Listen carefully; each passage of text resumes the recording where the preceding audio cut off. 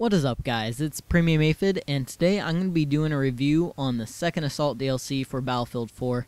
And right off the bat, I want to talk to you guys about Gulf of Omen, and it's not the same map as before.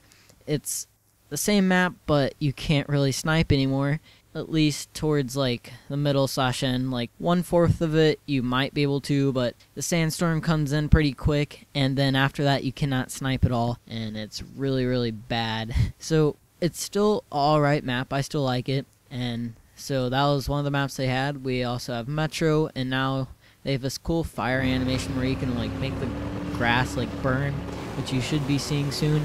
And then there's another part in Metro, you're actually able to shoot these columns that hold up like ceilings, and ceilings will fall off or fall out, and you'll see one of my videos where the colors were like inverted.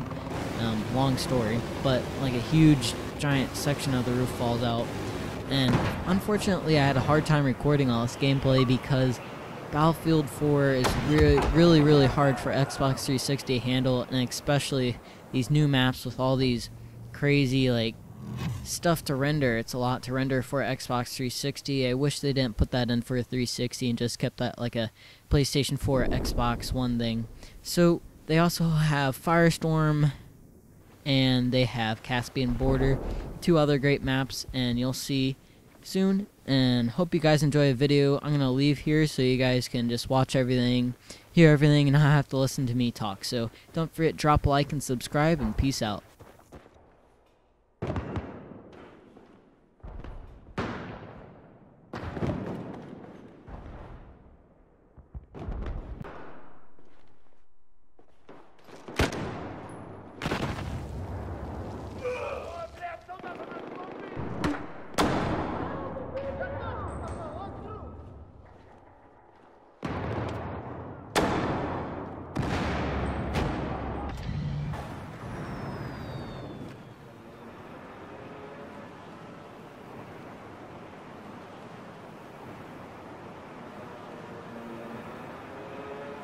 Objective Alpha is lost. Again, Objective Alpha is lost.